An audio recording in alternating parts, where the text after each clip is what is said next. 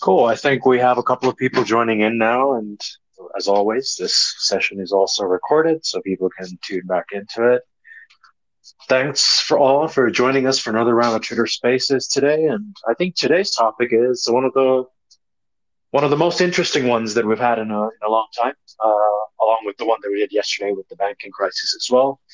My name is Sam. I lead growth at Liquity. Today, I'm joined by Bojan, who also helps us with operations at Liquidity. And our special guest today is Marcus, who will tell us about how he used Liquidity to buy a car in Guatemala. But before I begin, I think Marcus, it would be great if you could give us a quick intro into who you are, how long you've been in crypto, and I think that'll set the stage for your story. Sure, awesome. Hey everyone, really great to be here with you all, and yeah, nice to see some familiar faces, and look forward to having us engage in this conversation today and really explore where crypto has its real world impact and utility. So, just a bit of background on myself. Been in the crypto ecosystem for quite a number of years now. First time I opened a Bitcoin wallet and got some Bitcoin from a faucet back then.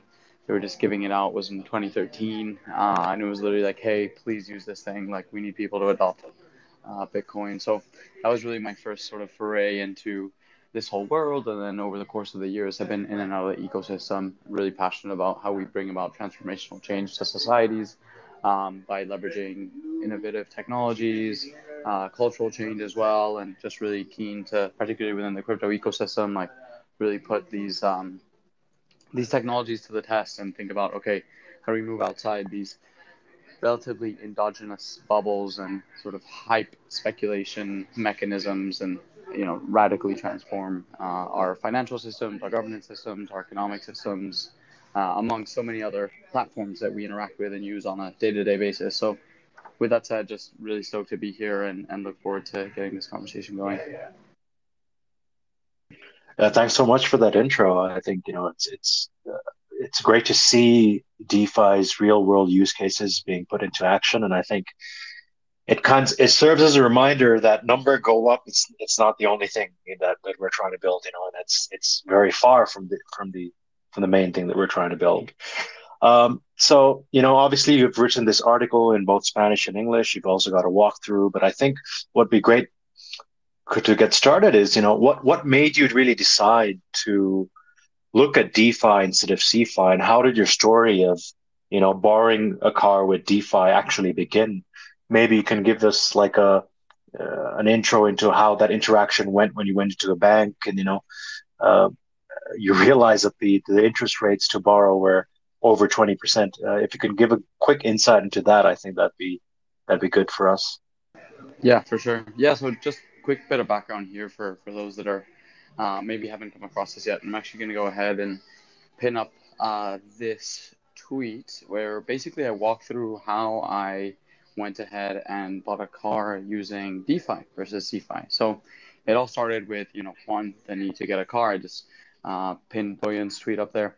And really that was born out of this perception of one, being very familiar with kind of the landscape of traditional finance in Latin America. I wrote a really big piece on this whole thing, and really comes from this work that I was doing as a research fellow with the EF, and was exploring, okay, where does crypto sort of have real world utility, and particularly looking at DeFi in Latin America. And so had explored a number of different verticals. It's like a super comprehensive report exploring everything from like mobile, the emphasis of mobile development, all the way through to like blockchain scalability and privacy. So, with that, basically what I wanted to do was really put these things to a test and say, all right, let's actually build a let's build like an experiment around this, right? So let's not just talk about what the theoretical impact is, but I'm also someone who really loves just like testing things out, putting things to work, and exploring, well, how do we functionally kind of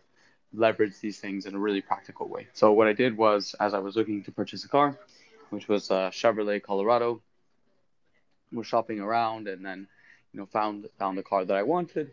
And what I said was, let me go to the bank and let me see what they can offer me. And really, this was to have a control with regards to the experiment that I wanted to run. So I went to the bank and asked them, hey, I'd love a loan.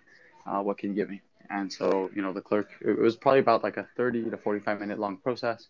And the clerk just sort of ran through everything and eventually was like super glad to tell me that they could definitely get me a loan and they could do that in the span of 3 days and it would be immediately in my bank account.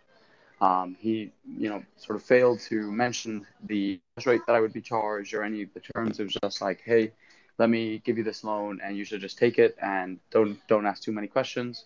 And this is just as a sort of first step when we think about traditional finance in Latin America and the way people currently interact with their financial systems. Like this currently is sort of the status quo, let's say, with regards to how folks think about their financial sort of like lifestyle, right? And so oftentimes, getting a loan for a motorcycle, a cell phone, and a whole bunch of other kind of day-to-day purchases or bigger stable purchases happen with loans. The problem is that people don't oftentimes take into consideration the interest rate that is given to them, and as a consequence of that, end up falling into like these really predatory and usurious loans. So what happened in this instance is I said, hey, so let me get the interest rate. He like had to sort of click away, and then finally he was like, okay, great news, we can get it to you for 24% APR, and quite frankly, that's like pretty decent, I sort of mentioned this in other places as well, but there are instances where one would be charged an interest rate of like 1% a day, which if you don't have like the financial acumen to say, okay, 1% times 365, that comes out to like a really substantial rate on an annual basis. So what then happened is people end up getting into these really, really sort of expensive loans and then can't come out of the poverty trap as a consequence of being, sort of trapped under this debt. So really the intention with this experiment is to say, well, if we're spending, millions and millions and millions of dollars a year on vehicle purchases and mobile purchases and motorcycle purchases, etc., and people are paying like super high interest rates, like what are their theoretical alternatives out there? And that's when I started looking at, DeFi. And I mentioned this in the video as well. I've been quite sort of in depth in the ecosystem. But when I came across this experiment, I was like, well, let's put these two up. So super familiar with a whole bunch of different, DeFi protocols and have been using them and involved in some of their earlier iterations as well. And so, I think by that said, there were 4 parameters, and I laid this out in the article and video that I mentioned. So I wanted a protocol that was going to be decentralized, super easy to use, that would offer me a low interest rate as well. And the other factor was, I'm blanking on it right now, but I'll get back to it, because I think those were like really the 3 primary ones for me, quite frankly. It was like, how decentralized and trustless is this mechanism? Like, how easy can I use it? And also, like, what's the lowest interest rate, right? And so as I started going through these different sort of parameters and comparing each of the different DeFi protocols, I was like, well, could we use Aave or could we use MakerDAO, Liquity as well? And I'd been in touch with Bojan quite a while ago regarding some research I was doing as well. And, I think Liquity ultimately just ended up being the one that fit all of those parameters at the end of the day for me. And so that was really just like, okay, let's just stick with this. And then, functionally what I did was record a whole video and write an article on it as well, which has gotten a lot of attention throughout the Latin American and sort of wider ecosystem, which has been really awesome to see. So that's a bit of kind of context and background. And I know we're going to explore a whole bunch of other topics and issues here, but that sort of gives the high level overview. What ended up happening is ultimately ended up going with Liquity. And then what ends up, sort of the outcome of that is, one, I can take out a 0% interest rate loan plus, the base rate fee.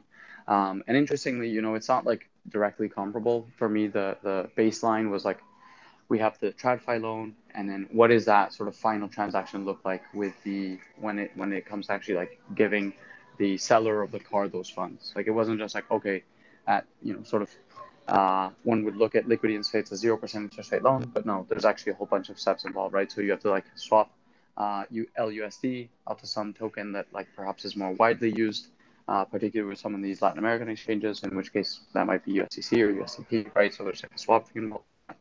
There's gas fees you have to pay. There's on and off ramp fees you have to pay. And all in all, after that entire process, it still comes out to about 7% of the loan, if you're assuming about a $20,000 loan for a car. So, if you really compare these two, and this is something I do in the article, is I say, like, listen, if you take out a loan with TradFi at a 24% interest rate loan, which is what I was offered, versus in the sort of most expensive scenario, you'd end up paying about 7%. So it's still like substantially cheaper to take out a loan using DeFi, despite all these other factors. So, and I know there's a bunch of nuance and questions we'll get into, but that's a bit of a sort of super high level overview, and happy to explore all these details into more. But yeah, go for it, Boyan. Yeah, thanks for that intro. That was really, really interesting. And I would just have two intermezzo questions, so to say, before Sam continues. One, those 24, 25%, is that really like a standard rate in LATAM, or is it just in a few countries, or what's the lay of the land? Yeah, so generally you're looking at with car loans, you're looking at like 20 to 30% is like for sure very standard in Guatemala. And much of Latin America. One of the things about these financial systems and the broader kind of challenge with Latin America is there's like a huge centralization of power. We come from these post-colonial structures of societies, and so oftentimes what ends up happening is the banks collude with the businesses, and the businesses collude with government, and it's create this sort of like perpetual collusion circle, I suppose, right? And so like a lot of these banks aren't necessarily designed to like serve the people per se, like they're generally optimized to serve like really big corporations. So those who can access lower interest rate loans are generally like some of the bigger corporations. So it really just depends. But for sure, for those who are unbanked or who are underbanked, these rates are like certainly nothing outrageous. And that's where I personally believe that, DeFi has sort of its strongest opportunity. Okay, cool. And the other question about circumventing the off-ramp fee and swap fee and all of that you encountered. Here in the Balkans where I live, there are quite a few groups where people sell things, phones, computers, whatever, also cars directly for crypto. Wanted to know if this exists. I mean, I guess it exists, but did you look into those kind of deals as well? Yeah, I did look into some of those deals, but I think the biggest, if you look at the breakdown, I actually just pinned the tweet there, like for sure, the biggest challenge is the on and off ramp. I know we've got someone here in the audience from Bolivia, and from what I gather from what he shared with me recently is that like Bolivia monitors the transactions you have and prohibits you from like interacting directly with crypto. So just like I think generally that's the challenge here. So if we could circumvent that and create more of an internal economy within the ecosystem, I think that's like of huge value to the space. But I once until we overcome that unfortunately, in my opinion, is like the most restrictive bottleneck as far as mass adoption goes in many ways.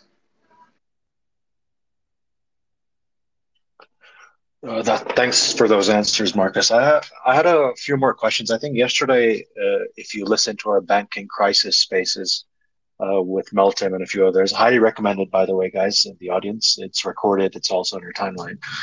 We discussed how, every dollar is not equivalent to the same dollar.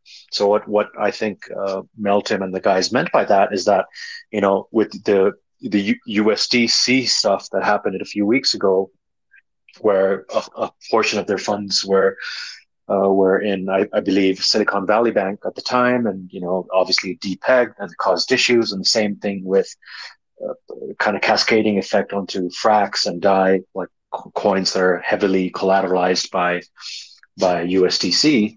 I think it caused like a panic and a cause for concern. I wanted to ask, when you did choose Liquity as the protocol to take out the loan, how much of a factor was the immutable aspect of it, and the fact that LUSD obviously is just overly collateralized only by Ether and nothing else? How much of a impact was that when you decided to choose Liquity for the loan? I mean, the thing about this whole ecosystem and quite frankly, like one of its core underlying value propositions that I think oftentimes is sort of swept under the table. And this is a saying, right? Is like decentralization doesn't matter until it does, right? Or trustlessness doesn't matter until it does. And so And quite frankly, I think that's like definitely the right perspective. Is most people are like, oh, don't worry, just use this like super easy, super convenient mechanism. And that's not to say you have to like fully sacrifice decent. I don't think they're sort of on opposite ends of the spectrum. I think it just requires more intentionality with regards to how we handle decentralization. So I would say that like, and that's where I mentioned this one other factor that was like about decentralization. It was like creating an anti-ruggable system. So, I've had friends who here in Guatemala have had their bank accounts shut down because they interact with crypto, right? Or they are involved in the ecosystem. So for me, that's like a huge, huge cause of concern for me, and I think a huge consideration. Like, I'm right now at a conference and I'm with people from Venezuela and Argentina, where crypto crackdowns are super real. Bolivia as well, right? And so there's nothing to say that like a bank at some point, just because you don't necessarily have like a preference for the fiat system and much prefer to interact with these trusted systems, like they can't just censor you financially, right?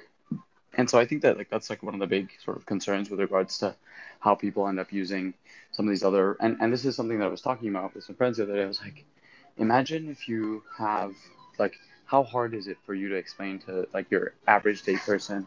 And yes, in theory, like the USDC event was somewhat of a black swan incident, but imagine on that day where someone thinks they have, let's say, $1,000 in their account, and all of a sudden it drops down to what was it, like 890? Like, how do you explain that to someone? You're like, oh, there's this thing called Silicon Valley Bank, and because of the Fed interest rates, and now they've defaulted on their bonds, or there's all these sort of banking crises going on globally, and everyone's withdrawing their money. Like, you can't do that, right? And so, creating like this super resilient and also immutable mechanism, I think, is huge, huge, huge, huge, and something that has, as I mentioned right at the start, is like sort of swept under the rug these days, to be honest, and not at all the direction I think we should be taking things in. Cool. Thanks so much for that.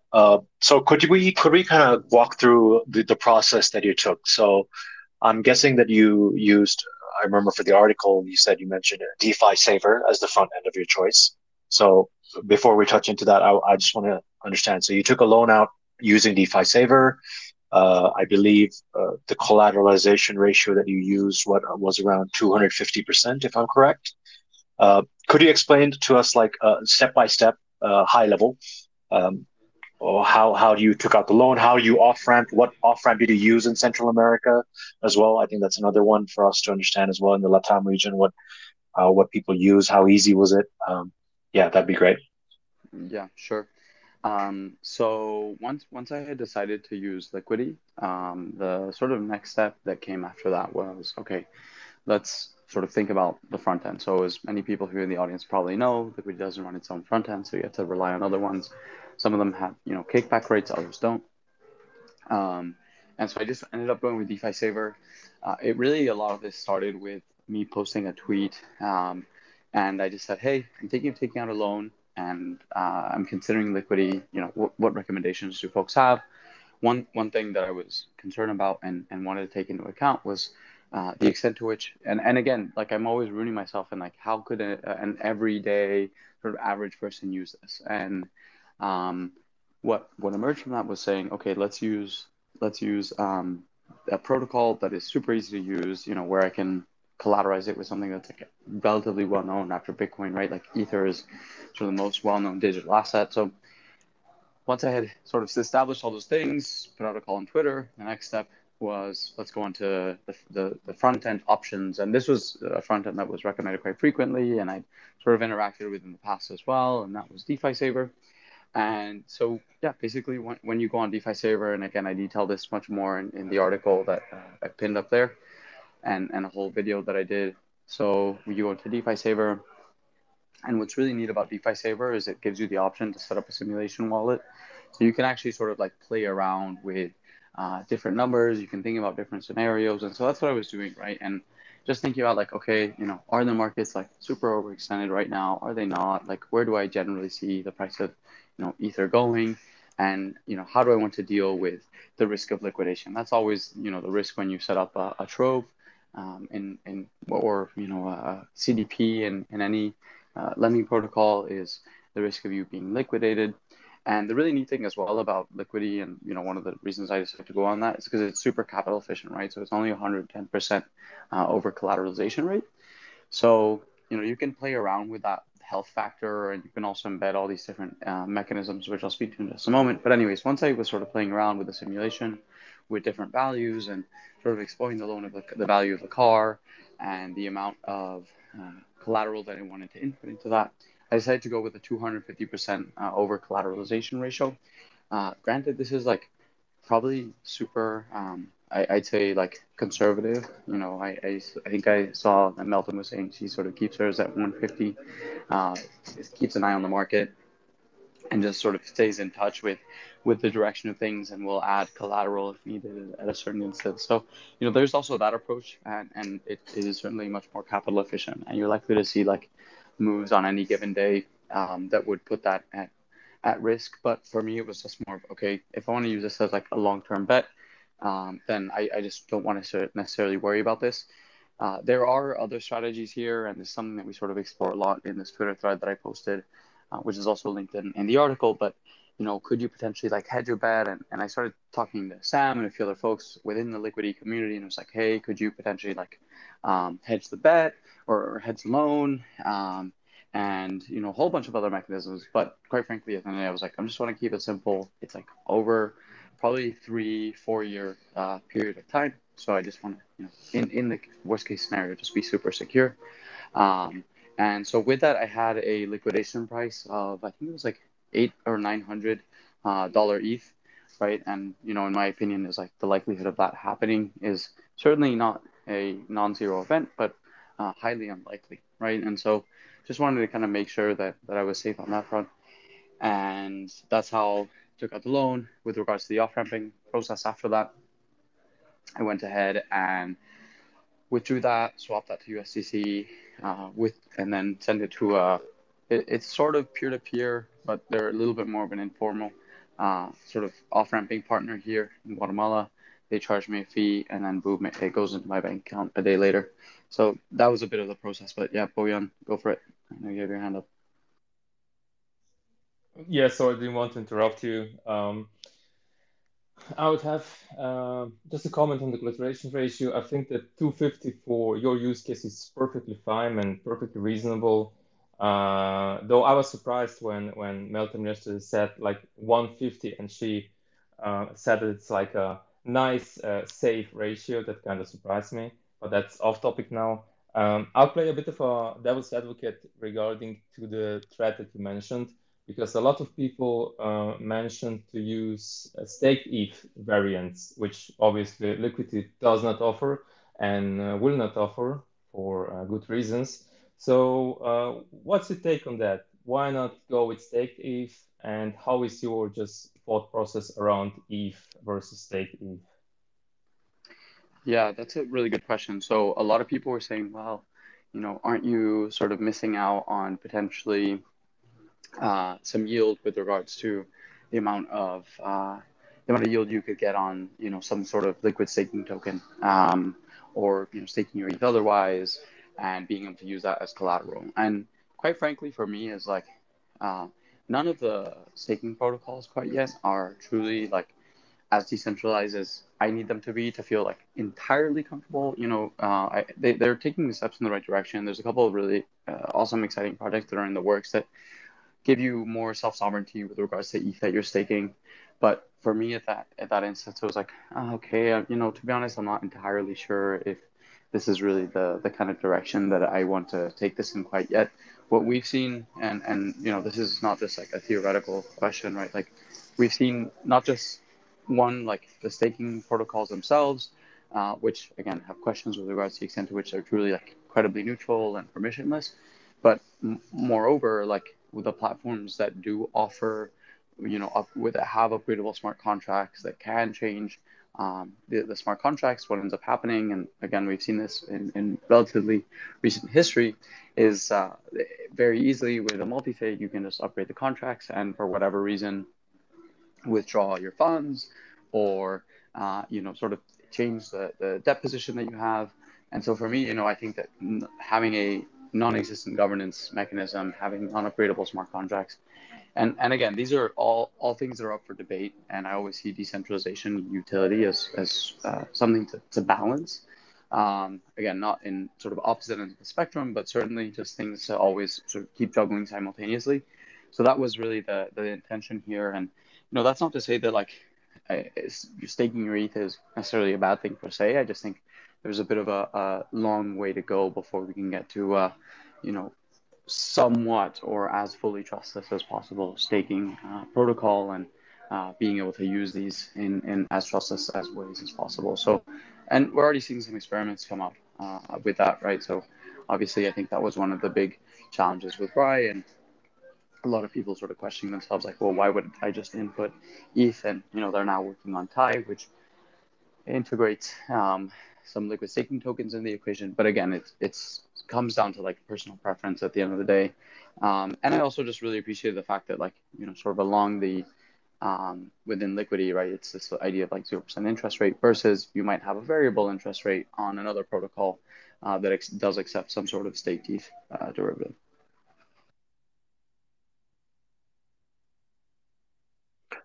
Cool. Thanks so much for that, Marcus. Uh, I would also just add to that. I guess one of the reasons why you also stuck with a protocol that's immutable and also on layer one instead of layer two is probably because of the guardrails that layer twos have at the minute, correct?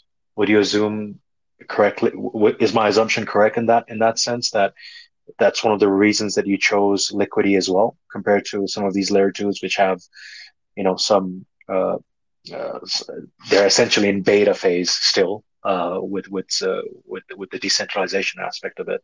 But just want to hear your thoughts on that as well. Yeah, I mean, for sure. Quite frankly, I do believe that layer twos are the solution to Ethereum receiving mass adoption. And also at the same time, the challenge with regards to a lot of these protocols, or sorry, the layer twos themselves, is the fact that they do have sort of a very centralized nature by having single sequencers, for example, right? And so at any or being controlled by a multi-sig as well, as in the case of some side chains. So really, at the end of the day, it's like how do we really enforce and adhere to decentralized and permissionless code, which is what we're all here for. Because if we're going to be behest and subject to, at any instance I can just change the code of this smart contract or this layer two, and would that potentially put you in harm's way? Well, that to some extent you're sort of in my opinion, getting rid of one of crypto's sort of core underlying utilities. But I will really overemphasize the fact that and that's been the case for a lot of folks, especially with like how crazy gas fees have been, right? Some people are paying hundreds of dollars again for to transact on mainnet, and that just quite frankly isn't sustainable. Like that will drive up the capital efficiency of your loan as well. So I think there is a lot of work to do with regards to the decentralized nature of a lot of these layer twos. But by that said, like I do think that one has to sort of exercise their own consideration here, and excited to see where the space continues to grow and expand towards that way. Very cool.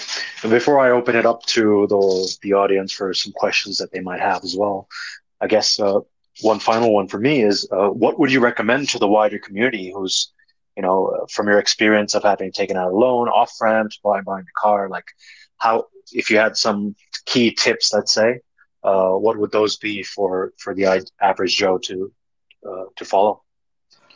For sure, yeah. Um, Quite frankly, I would say that it's super straightforward to use. Like, I took a loan out in like a matter of minutes. And so like if you're considering doing the same, like do read the article. It's available in Spanish and English. There's a vlog in both Spanish and English as well. And so if this is sort of a consideration that you're looking into, or you're thinking about, well, how can I sort of use Liquidity or some other lending protocol in a similar fashion? Like, again, this is like where I think crypto has its really kind of strong potential. And so one, just like start there, look into that. And if you're keen, and you want to take out a loan, or you need some support or have questions, you're always super happy to chat, and feel free to reach out. Um, and other than that, I know there's a lot of builders currently in the space as well. So let's also, I put in a bunch of like challenges with regards to where things got a little bit sticky along this whole process. So one was the on and off ramp. And there are people really working on creating these harmonious sort of on and off ramp networks, whereby it doesn't matter where you are in the world, what network you're interacting with, or what token you have. On and off ramp should be just this super seamless experience. So, I think that that's a huge bottleneck, and certainly like an opportunity for builders to work on, and something that anyone who's considering taking out a loan should be aware of, and likely will be where you end up losing a substantial amount of the value that you get to withdraw from the protocol. So if anyone has any good thoughts or comments here with regards to on and off ramping, I'd love to hear those and how we can overcome that challenge. I'd say the other problem as well, and this comes down to question, is the extent to which like you want to over collateralize your loan. Again, I went like fairly conservative here. You can within DeFi Saver set these automated features that allow you to take profit. Let's say the value of ETH appreciates, you can take profit along the way and reduce the exposure you have on the loan, or vice versa. If ETH is falling, you can reduce the amount of risk that you have on the table. And so, that is another really awesome approach as well. And certainly something that I would recommend folks look into, particularly within DeFi Saver. But yeah, those are some of the kind of higher level considerations and tips. But again, if anyone has any like serious practical questions, like do feel free to reach out in the DMs, and happy to provide my insights there. If I could just mention two off-ramps, because that's really the biggest pain point. One, which I use personally as well a lot, and I have no affiliation with them or whatever, is called Mon Pelerin. They are Swiss-made. They service 170 countries, I believe, and the fees are reasonable. I think 1% or 1 point something, but you can lower that. Doesn't matter. I like them, so Mon Pelerin. The other, as I see Anton in the spaces as well, Anton is building or has built Holy Health, and Holy Health is a debit card which you can top up with crypto and then pay with it. And they are also enabling or will enable Liquity loans to be used to top up that card. That's a handful, but that's a mouthful. So you can take out a loan, a one-click loan, Liquity loan, and top up your card with it. So two cool off-ramps you could buy. I don't know if you could buy a car with it. I guess there are some spend limits, but you could probably buy a motorcycle or definitely a beer. So Holy Health and Mont Pelerin, two very cool decentralized non-custodial options to off-ramp. Yeah, good that you mentioned that, boy. And I believe with Mount Pelerin, I think they don't have KYC up to certain amounts as well. So I think it's 3,000 francs or 1,000 per month. No, 1,000 per day, 15,000 per month, I think. But check that on the website. I'm not sure. Awesome. I really love these types of services that like allow you, say, to like spend your crypto directly to a card. I think that's a huge value, and definitely would love to hear more from Anton at some point, and maybe bring him up and hear more about sort of the thesis with regards to Holy Held and where things are heading to next. Yeah, I think that's a great segue for some questions and some comments as well now. Yeah, Anton, if you'd like to come up to the stage, I'm happy to bring you on, and maybe you can not shill your company, but give a bit of insight into Holy Held and what it is for people as well. And for anyone else, for that matter, if you could just raise your hand if you have any comments or questions for Marcus and myself as well, feel free to do that, and we can answer.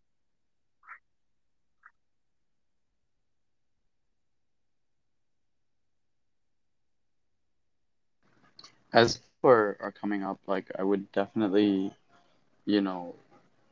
what I wanted to prove with this kind of example was to showcase like this is not even sort of this theoretical concept anymore. It actually is like super practical. We can change traditional financial systems. They are significantly better than DeFi is significantly better than TradFi right now, particularly in the global south. So, that's where I personally think like the real opportunity lies.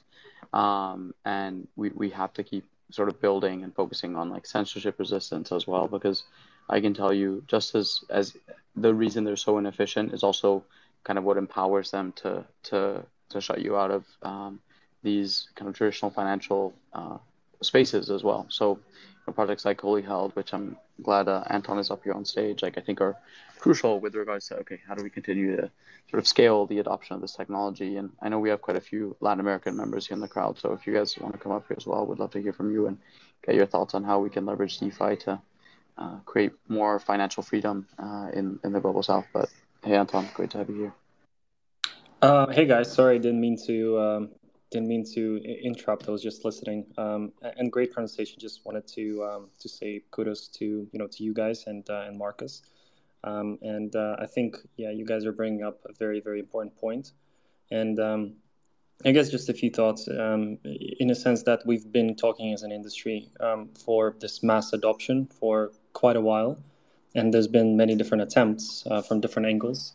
I think it's still a long road ahead to really mass adoption, and I think a part of that is it is indeed a very complicated space. Traditional finance, it's very regulated, and it's very how does a way to say it? Very regulated differently in different regions. So unlike what we think about DeFi, where user from two different countries can interact with the same protocol with the same rules and same knowledge or same amount of information or same amount of access. When it comes to traditional finance, two users in two different countries would mean two different set of possibilities. So what you guys are talking about, and this specific use case here about the DeFi lending and loans and how you can utilize that, just a thought here is that I think that we have a very good call it a base level infrastructure. So the protocols and infrastructure that allows you to take loans. So it is up to us, community builders, protocols, projects, to pick up this existing infrastructure and to build things on top of it. So that is what is amazing about Liquity. And Anton, would love to hear more about Holy Held and maybe just like where do you guys see your role in driving mass adoption as well and enabling more folks to come into DeFi? What I see is this. I am an advocate of self-custody, and that's why we centered in the entire service around self-custody. You order your card by connecting your wallet and paying on-chain. You top up your card through on-chain. And I think that there's been also a lot of conversations around how self-custody is more complicated and users can forget their seed phrases. Your seed can leak, and it's less or more expensive, especially if you try to interact on Ethereum L1 than, for example, on centralized through centralized means. Where I see us as an option for people that want to self-custody, that understand the importance. And I see us as that service or as that medium layer that will connect whatever primitives that others can build on chain to the traditional finance and world. As it is the world right now, as we live in, you still need fiat. You still need fiat to pay for your rent, to buy your car, even to go and get the coffee. There are many places, and there's many more that are starting to accept crypto, but we have to understand that they do not really accept crypto. Yes, you can pay in crypto, but the merchant never really touches the crypto because there's a service behind the scenes that converts crypto to fiat, and fiat is what the merchant gets. So until the full life cycle of that supply chain can accept or is able to accept crypto, we still need the traditional fiat system. And where I see us is in exactly that. We know that we cannot predict what and how things are going to work out, and what is going to be the next primitive, or what new primitives will come up on, as I mentioned already, existing infrastructure like Liquity. I like to consider Liquity as an infrastructure project. And that infrastructure is like a base ground. You can build a lot of cool things on top of that. I don't think we are the ones that can build a lot of those cool things because our industry is very, very rich on smart people from all over the world. But we are the ones working to make sure that that primitive that you build, it can be supported or directly connected to that traditional finance system. So that's where I see us. I think of us as a middleman, but not a middleman, right? So it's just an enabler of options or opportunities that you already have in DeFi. And so, like, I love Holy Hell, by the way, and just wanted to ask about like a couple of things. One, is it available to use globally, as in, you know, the card is accepted anywhere? So the card itself is accepted anywhere, but there's limitations as to who can get it, unfortunately. And we are working to enable access to more and more countries. So right now we are available in 31 European countries and expanding. But yes, so that's the limitation of the traditional finance system. There's really no easy way that you can onboard customers all over the world because one thing is payouts to different countries, like bank transfers, right? So, for example, you can bank in Germany and send a SWIFT transfer to Argentina, or have a bank account in Spain and transfer SWIFT payment to Japan. But the difference there is who you are a customer of, and there's really no one global bank that supports and that onboards all of the users. That's why even major banks, they have subsidiaries in different countries with different licenses, with different regulatory approvals, etc., etc. And that's the limitation of so traditional fiat system. So it applies to us as well. So that's why you can be onboarded if you are a European citizen resident, but when you have the card, yes, you can transact with that card, whatever MasterCard is supported, and that's pretty much almost the entire world. Awesome. And just with regards to the sort of centralization vectors of something like Holy Held, like where does, let's say you know, and I totally agree with you, right, that like Liquity is sort of this base layer protocol, but I guess my question is, where does, and oftentimes the problem with centralization is like anytime you introduce some sort of super centralized factor, it sort of throws out a lot of the ultimate utility of the kind of underlying protocol. If, like, let's say, I don't know, your crypto can be rugged in some way. So I'm curious to hear more of like the trustless nature of something like Holy Held, and how someone would be able to transact whilst also knowing, using Holy Held, whilst also knowing that, like, okay, it's not like, because I noticed there's sort of obviously KYC and verification process and all that. And so, what confidence can people have that they won't necessarily be rugged, and the funds within Holy Held going to be kept safe and all that? So that's a very good question. I think we are like Liquity, where and many other teams who are paranoid about security, and we go a mile or like an extra step to make sure that we or you don't have exposure to any of our smart contracts. What it means is that we have something called excessive allowance protection, and on the contract level, your transaction. So basically, when you want to top up the card, that top up transaction will revert if you try to give allowance, well, obviously smaller, but also larger than what's required for the transaction. So the goal is that after the transaction, your net allowance to that specific token that you want to use is zero. What it means is that if something happens to our contracts, and we also have on-chain insurance, but besides that, we want to make sure that we can programmatically guarantee that we do not have exposure, or we cannot touch your tokens. And that's what happens, or that's what comes to the token side. Fiat side, obviously, it is regulated in a different way. So different rules apply to that. But yes, so we do make sure that your wallet is your wallet, your tokens is your tokens. There's no way you can import a seed phrase into us, so we're not a wallet. You can only use your pre-existing wallet, the one that you trust, the one that you want to use. If you like Payne, I guess you can use MetaMask. If you like other wallets, you can use other wallets.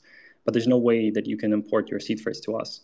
And same thing for us is that instead of going like some centralized entities that are happily accepting your money, and then if they have any issues with you, then they say and keep your money hostage and saying that, okay, well, now do what we say if you want to get your money back or if you want to use your money. In our case, it's different. If we cannot serve you, we cannot serve you. And your money cannot be accepted or taken for that exchange.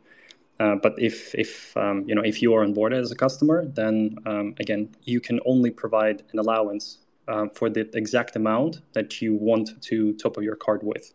And I think that's an important direction. So it does introduce friction. But as I mentioned, we are strong advocates of not your keys, not your tokens, and same comes with the contract protection or contract security. Awesome. Nice, man. Well, excited to engage with that more, and hopefully you can roll out to Latin America pretty soon. Thank you. Yeah, we hope so too. Very cool. Thanks, guys. In the interest of time, I have JF saying, I think if you had a question, yeah, feel free to fire. So to me, I think like using DeFi for payments is sort of the real holy grail that pretty much everyone in the space is building for, but that not enough people are really talking about. So I'm very thankful for this space. Thanks for putting this on. So yeah, I'm still forming my views on how I think this is all going to play out. But just curious if you guys have views on like how will this payment space specifically evolve in terms of, are we likely to see this going through current payment rails, so through credit cards, like we've been discussing in the past couple of minutes, or do you think that maybe it's going to eventually have to go through, in some geographies, through like DeFi rails, so I'm paying, DeFi to DeFi without having to go through like the TradFi payment rail? Are we also going to see this sort of like do really well in some geographies? If so, which ones do you foresee? And sort of like a global pushback against DeFi payments. Do you have any opinions on that, or any other opinions in general on how this is likely to evolve?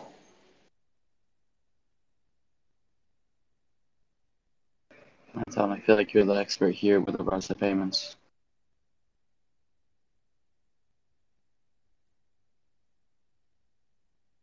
I don't know if he's still around, if he can hear us.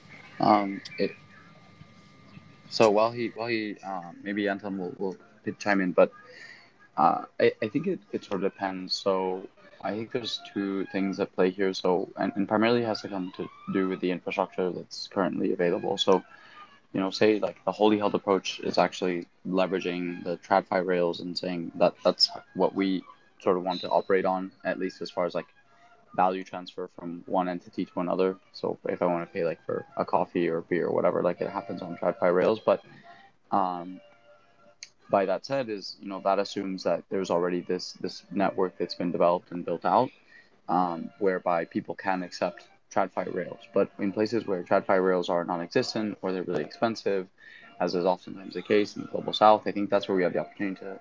And this the second point is like think about the leapfrog hypothesis that says rather than having to go through card processors that charge high fees and eventually get to crypto, is let's just skip that first step and let's just go straight to crypto rails. So Lightning adoption, for example, and this is the thing about like Bitcoin that I think is really interesting. Is like the Bitcoin meme, and this is oftentimes what's said, is like its strongest value proposition. And so imagine like telling someone, as an example, like that you want to pay them on USDC on Base that was built on the OP stack that settles on Ethereum. Like, imagine walking into like a bar and like explaining that to someone versus just being like, "Hey, can I pay you in Bitcoin?" And maybe the transaction in either instance just happens seamlessly. But I do think that like we do have the opportunity to. So to answer your question briefly, is actually my belief is the answer is both. Like in places where we already have a lot of infrastructure, such as the case in Europe and North America, where wholly held seems to be initially rolling out, like then that approach definitely makes sense. And I also think that we have the opportunity to sort of bootstrap and leapfrog entire like regions with regards to crypto native payments. You're already seeing in Argentina, and this is sort of the Web 2.5 approach here, where people use Binance for everyday usage, and we're already seeing a lot of activity with Binance with regards to, hey, we see Binance Pay as being something of huge value, and we want to continue to sort of ramp that up throughout the region. So, I'd say the answer is both, and I don't think there will be sort of one generalizable approach, but I do think that the end goal for us is to be able to do everything as natively as possible on crypto. I agree with Marcus. It is indeed. I don't think there's a one correct approach. There's many different potential vectors, and I think that's where the diversity needs to happen, right? So many different teams approaching the same question from different angles.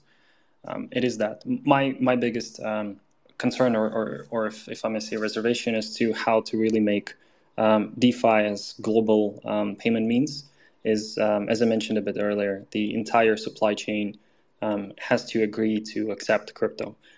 That's when it will be really, I would say, like an adopted, right, or used solution.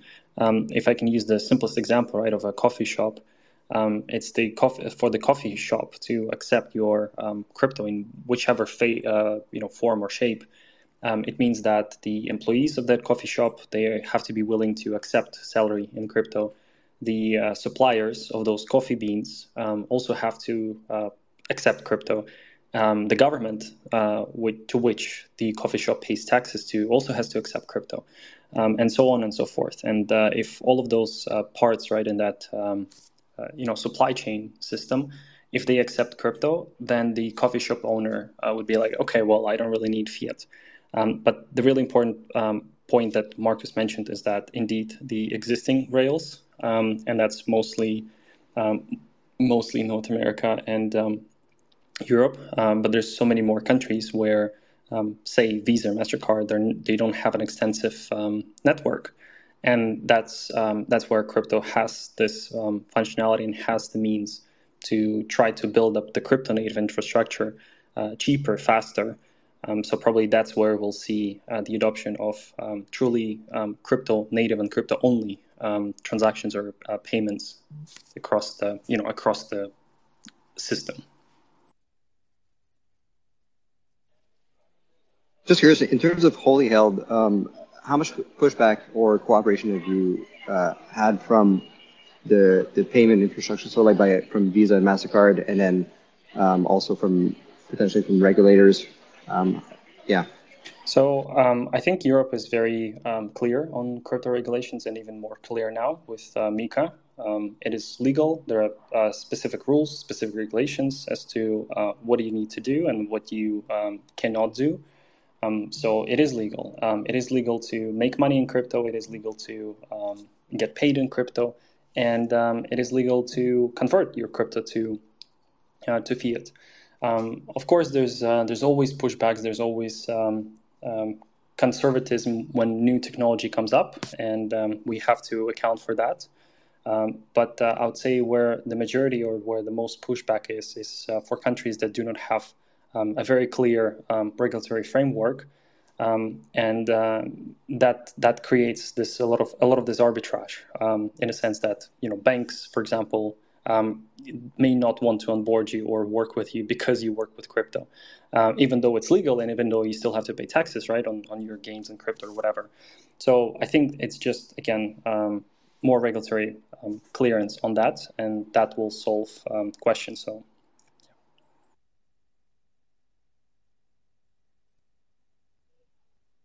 Yeah, Nico, you have a question? Yeah. Hey, everyone. Can you hear me? You can hear me well.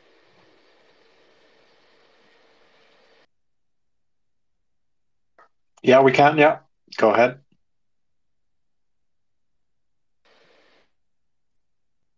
Have like bad reception here now. But basically, I think that you were talking about, and like on the regulation front, I'm from Bolivia. Marcus shortly mentioned like a little bit the hard situation that we're living there, and yeah. So basically, I just wanted to bring up this problem that is crypto is sort of prohibited there, where banks, if they see that you have something in your account, they block your account, but it's not necessarily illegal. So, and right now, the central bank in Bolivia is running out of dollars. Like they're burning all the reserves, so people cannot withdraw their dollars from the bank. So a lot of people are flooding a little bit to P2P because that's the way how people buy over there.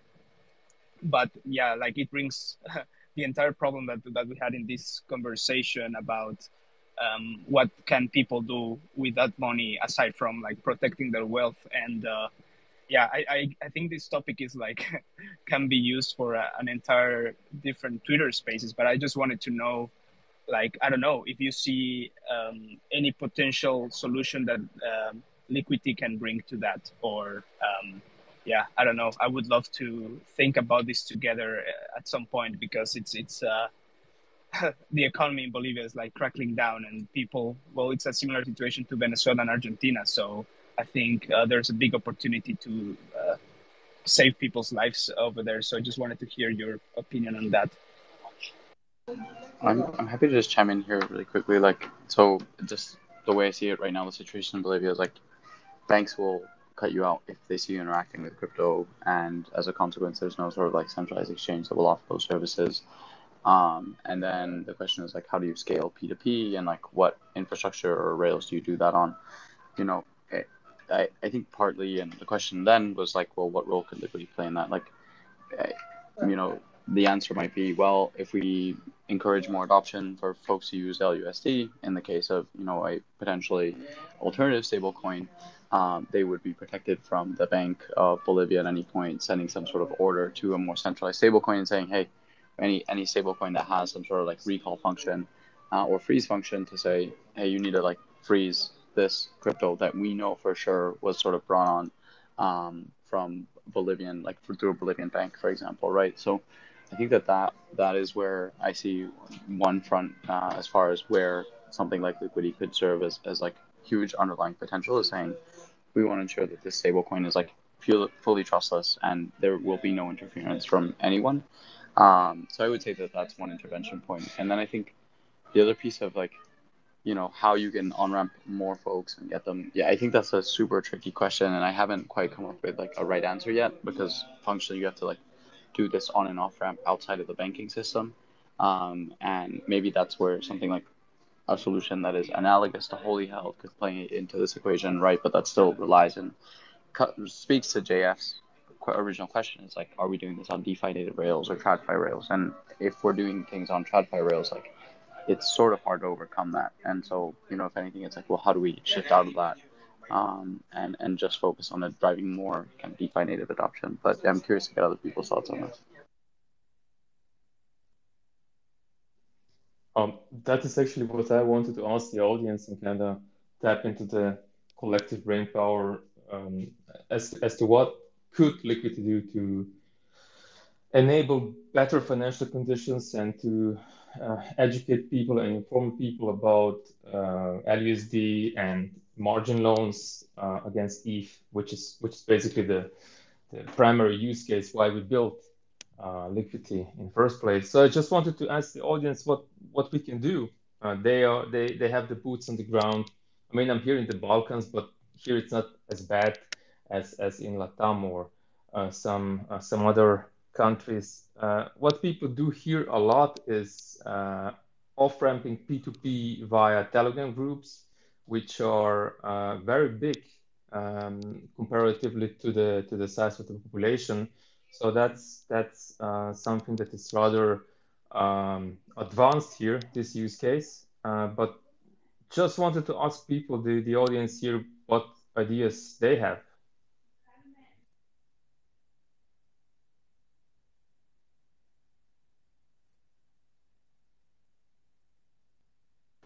I know we have Pablo Liquify up here in the audience. I don't know, Liquify, if you have any thoughts with regards to how can we sort of bring more mass adoption and create like safer exchanges of value from the real world into crypto and sort of, or the TradFi world and into crypto and vice versa. I don't know if you've got any insights there.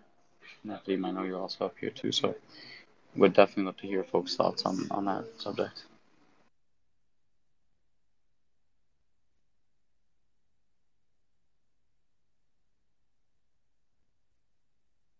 Or Nico, like, what have you encountered, or what have you sort of ideated? I mean, you're probably the one with the most insight, and both into the situation on the ground as well as this whole ecosystem. So curious to get your thoughts too.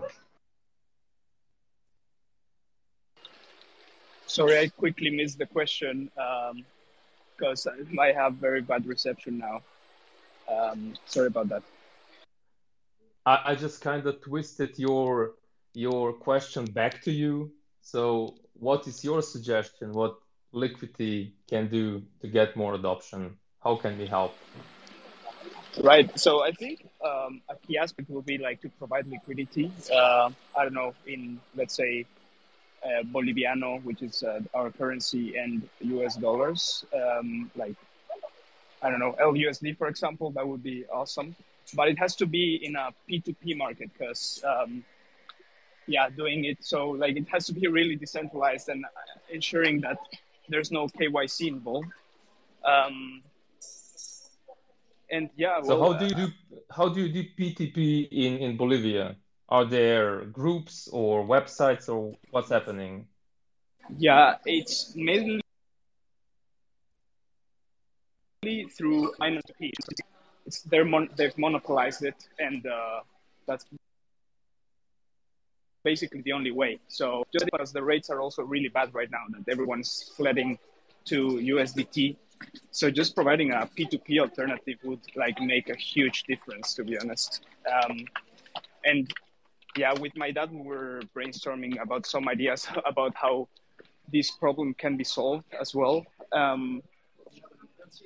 So like one of the things we came up with was, for example, like cards, kind of like cards that you buy on the streets with, let's say, like $10 that you can buy, and then like that's I don't know, have a self-custodial wallet inside the card, and then be able to transfer it to your own wallet or something like that, to make sure that it's out of the radar from the banks to not get your account blocked, basically. I don't know what you guys think about that.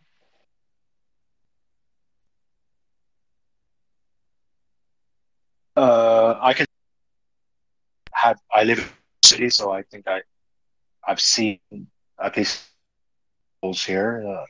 I think the P2P off-ramp, on-ramp market is probably the way to go. I don't know if you've heard of one that, it's called El Dorado, I believe, and they do on and off ramps for USDT and USDC in Argentina and Venezuela. One of the things that they brought up to me, and a few others have as well, is having, I guess, LUSD available on layer twos, so that off ramping with the fees involved, it's obviously the capital in Latin America is not the same as in Western countries. So being able to take out $200 LUSD into, I don't know, Mexican pesos or Argentinian pesos, it needs to be pretty minimal. And I think the way for us to probably help here at Liquity is to try and talk to these different off-ramp providers to have LUSD as an off-ramp option, especially from layer 2. Essentially now we have Arbitrum, Optimism, and ZK Sync as 3 chains where there's a combined liquidity of 10 million or so of LUSD. So that's pretty decent amount. I think that's probably one of the ways to go. And I agree with your point, Nico, as someone who's living in Mexico and who previously used to live in Bangkok, Thailand. The P2P market was the way to go there as well. Whenever I used to off ramp from some centralized stablecoins or ETH into Thai baht, the option was to go into Binance and then off ramp from Binance. But the problem there is that the whole KYC aspect of it is a bit annoying to go through as well. So yeah, I guess to keep the answer short, I guess off ramp, on ramps are probably probably the best alternative. Indeed, and I think maybe we can, if we think a little bit outside of the box, I think regarding the off ramps, we can come up with some interesting stuff. For example, you basically only need a place where people can spend their I don't know, stable coin, right? You don't necessarily need them to take them out because, well, Bolivia is like a half dollarized economy. So there's a lot of things that you can buy with dollars. So if instead of like using dollars, you can pay them with stablecoin, then that's already a sort of like off ramp, and you can have an economy sort of like running on crypto already, you know. And I don't know, like I think moving forward, we should start thinking as like protocol builders to also bring something on the ground. I don't know, like a supermarket. Opening up a supermarket might sound crazy, but I think that can be a really interesting option, or like just simply onboarding supermarkets to accept alternative methods of payment to allow these people to that use stablecoins to protect their wealth to also spend it somewhere. Yeah, I think that's what Reserve Protocol is doing in some countries, LATAM countries. They have some kind of app or infrastructure in place where people can pay with their token or tokens, and then the merchant accept them. Definitely, and this goes to everyone. Like if you have ideas or thoughts, like always, feel free to slide into our DMs or join our Discord, and we're always open to suggestions and ideas. So yeah, I just wanted to mention that as well. Yeah, also open to do a spaces on this topic. I think it's a very important, very interesting one. But yeah, we need some more information and just material to discuss and interesting people to talk to. Cool. I guess I have one more. Sam, I believe he wants to ask a question. I think let's wrap it up after this one though, as we are over an hour now. So Sam, I'll bring you up to stage now, and then we'll wrap it up. Sorry, I do have a question to Marcos in regards to the actual loan that was took off. What were your assumptions to choose the front end provider? I see that you use DeFi Saver, if I'm not mistaken. But what were your assumptions, and also another question. I'm sorry for my English, but another question would be, after I took the loan and choose the front end provider, am I able to change it along the way, or do I rely on this? Not sure if I was clear enough. Yeah, so with regards to the front end, really the intention with regards to how I chose how to choose one. So as you know, or you may know, Liquity obviously doesn't charge, doesn't have its front end. As a consequence, a lot of front ends that do use it have a kickback rate. So meaning, what percent of the loan might they take as a consequence of running the front end. So that one, DeFi Saver has 100% kickback rate, meaning that they don't take a fee on top of that. But I'd say in addition to that, like DeFi Saver is just a protocol or a front end I've used a lot to interact with different protocols, like in a super seamless way. I love that they kind of create a smart wallet for you as well that you can just use with a lot of ease as well, which makes transacting with DeFi Saver much easier. So that's a bit of the thought process with regards to how I ended up using DeFi Saver. And then the second question, can you adjust your loan as you have once you emit it? Yeah, of course. I mentioned this at the sort of earlier on, but what the really nice thing about DeFi Saver as well is it allows you to adjust your position. So whether that is taking profit or including a stop loss, inputting a trailing stop loss as well, and a number of other features. There's a number of adjustments that you can make along the way if you want to change the collateral ratio, if you want to reduce the amount of exposure that you have, if you want to take out a bigger loan as well. So there's a number of kind of functionality implementations that you can use on DeFi Saver. Thank you. But in regards to the second question, Marcos, let's say along the way DeFi Saver stop giving support, am I able to change the front end to other that are active? Or I'm not sure if technically my question makes sense, but I just in regards to the risk, choosing one front end instead of other. If do I have to rely on DeFi Saver for the rest until my loan is closed or not? No, you can always interact with the protocol directly as well, right? So that wouldn't necessarily be like a risk for you per se. Okay, I got it. But just one comment Bojan, if you on can, that. Yeah, speak more about that'd be great. Yeah, DeFi Saver is a bit specific because you can use a normal wallet. You can create a proxy wallet or a smart wallet. This smart wallet then enables you to do automation. So if you use a normal wallet, you can see your loan on any other of the dozens of front ends. If you use a proxy wallet, then no. Then maybe you can see it on InstaDepp. I'm not sure about that. Or you interact via contracts, as you said. But as far as I know, the DeFi Saver guys are extremely reliable and have no intention of going anywhere. Okay, I think I understood. Thank you, guys. Cool. In that case, I guess we can wrap it up.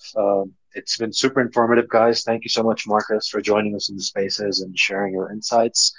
As Marcus shared in this spaces itself, there are a couple of threads along with the article piece that Marcus wrote on his whole process, the collateralization ratio he used, the front end he used, some of the challenges he faced as well. Definitely have a look at that.